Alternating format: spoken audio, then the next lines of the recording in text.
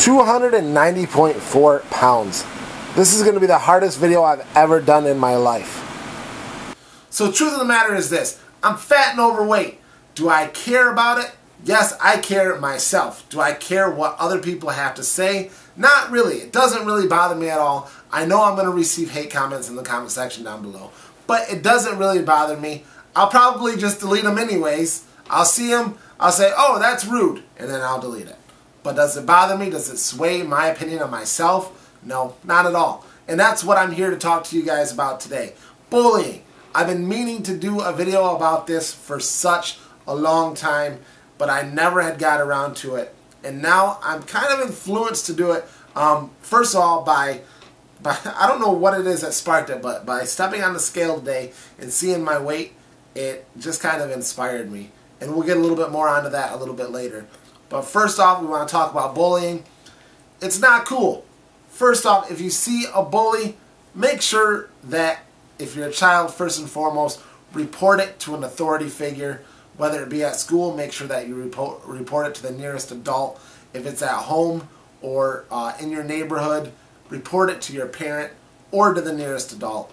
And let them know, because it needs to stop right when it first happens, or it can get progressively worse. Bullies and bullying are the worst type of acts of aggression that can be put upon a person, especially a younger person, because it really can affect the way that they view themselves or begin to view themselves. Every person knows exactly what it is that he or she likes and loves. And the younger you are, the easier it is to manipulate that, to change it. And when bullying occurs, it can change that. And it can make mental behaviors or disorders start to happen, and it's not cool. And I want you guys to know that bullying is not cool. I do not condone it whatsoever. We've had a couple instances where it's happened with Caden at school. We nipped it in the butt really, really early, and it hasn't happened since. So make sure it's key that you tell somebody right away.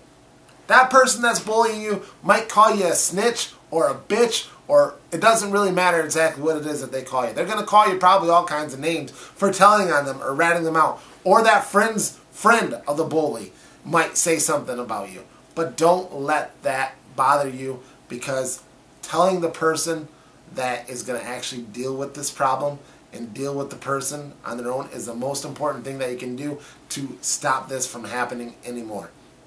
Next, I want to give you guys some words of encouragement. I started off this video by saying I'm fat and overweight. Own yourself. You might be stinky and poor. You might just be stinky. You might be poor. You might have a mental disability. You might have, I don't know, some type of handicap. You might be anorexic. You might have an eating disorder. There could be a multiple amount of problems with yourself. First off, you got to be okay with it. You just say it out loud to yourself one time. I have this problem. Whatever problem it is. I have blank. I am blank. But guess what? It sounds better to yourself every time that you say it. And what's in your heart is what matters. It's not your appearance. It's not your color. It's not the color of your skin. It's not what you look like. It's not what you wear. It's not how you feel. It's not how you act. It's not the music that you like. It's not any of those things. None of that matters. It's what's in your heart that matters, guys. Don't let anybody change that. The friends that you surrounded yourself with should be ones that care and support for everything that you do and you say. They're going to back you up 100%, no matter what. They might not agree with what it is that you're doing, but they're going to be there for you and help you out along the way. Those are the people that you listen to. Those are the people that you let in to influence some of your decision making. They're going to give you the good words of advice. The friends that are there to laugh at you and steer you in the wrong direction, and say a friend wants to go do drugs, or they want to go smoke some weed, or go drink some alcohol, or go bust out a window, or go beat down a fence or something like that. And and they try to encourage you to go do that with them, but you don't want to, and they end up trying to make fun of you or tell you that you're no fun or that you're not going to be their friend anymore, guess what? They're not true friends. They're not true friends. So let that person make that decision. Or if you're their true friend, you tell them exactly what it is that you feel about that situation. I don't want to partake in this. I don't want to participate in that. I don't want to do this. I don't want to do that. And tell them why. And if they can't take that reasonably, or they don't want to be your friend, then let them move on.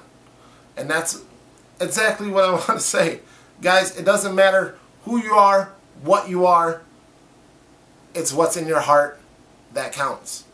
That's what everybody should love about you, is what's in your heart. Not everybody's going to like you.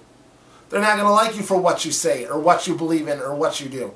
Everybody's entitled to their own opinion, but don't be somebody else that you are not. Because when you start to become somebody else that you are not, the harder it's going to be for you to come back to that person that you originally were. You're going to drift further away. And eventually at some point, you're probably going to come to a crossroads in your life where you're not going to know who you are. And you're going to lose that touch of who you were. And it's going to take you that much longer to become who it is that you wanted to be. And I just want to give you guys words of encouragement to let you guys know that I love you all. You're the best subscribers in the world. And I want to start this video off. I've been wanting to do vlogs, and I've done vlogs, but not too many of them. And I want to start this off a little bit differently this time because I've got some goals in mind that I have set for myself, especially with jumping on the scale. This is the point I want to get to towards the end of this video. Stepping on the scale today, I saw my weight, and I'm not proud of it. And I'm not proud of some of the decisions that I've made. And what I want to do is start working towards a goal. In high school, I was skinny, I was fit, I played sports, but I've been out of high school for 13 years now. And over that course of 13 years, I've gained weight, I've made life decisions that I probably shouldn't have made. And I know that I need to correct that. And I had started on a journey not too long ago, a couple years ago, and I lost some weight, but then I ended up pretty much gaining most of it all back. I think the worst I got up to was about 315 pounds. Now I'm at 290. I lost all the way down to about 250. Then I gained it back. I'm back up to 290 again. I've ballooned, I've yo-yo dieted, I've done all this and that, but this time I'm ready to stick to it, especially with some positive words of encouragement. And with you guys as well. I want to take this journey with you guys and with my family. It might mean a little bit less video gaming all the time.